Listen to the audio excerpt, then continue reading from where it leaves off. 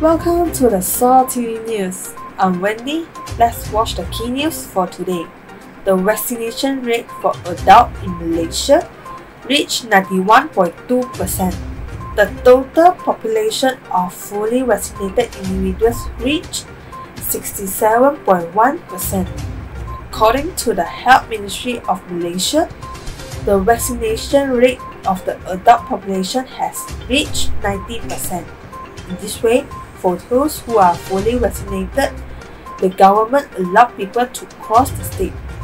Starting from Monday, those who are looking to travel abroad are no longer needed to apply for My Travel Pass. However, once people return from abroad, they must undergo a quarantine period of 14 days and tested for COVID-19 before departure and after landing in accordance with the SOP of the Ministry of Health. Since most people are away from their home regardless of abroad of different state, they would like to visit their parents across the state. Adhering to this, the government has come out with new COVID-19 SOP and restrictions will be lifted for those who are fully vaccinated.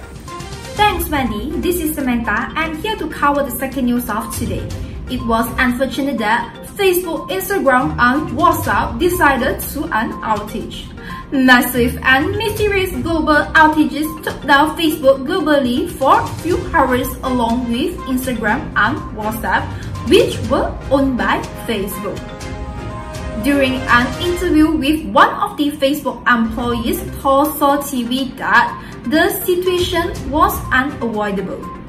The globally recognized platform Facebook was affected by the outage, which began just before noon Eastern Time. However, the Facebook stock price also fell by nearly 5%. The same goes for WhatsApp. A lot of people use it to replace text and regular calling. This incident has caused inconvenience to plenty of people. According to the strict interview on this matter, a woman said that she is not able to contact her mom because they are living in different countries.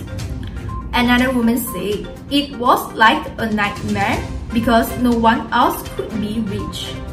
Until the next day of the outages, 5th October 2021, Facebook sent an apology on the company's official website and said that the system blackout was caused by the wrong configuration of the router.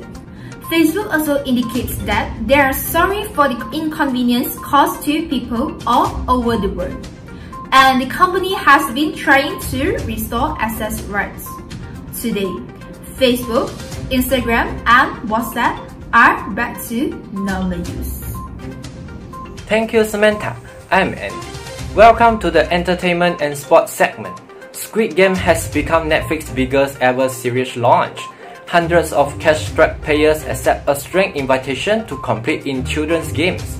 The concept of this game, which is the 9-part series, which debuted in September, tells the story of a group of misfits taking part in a series of children's playground games.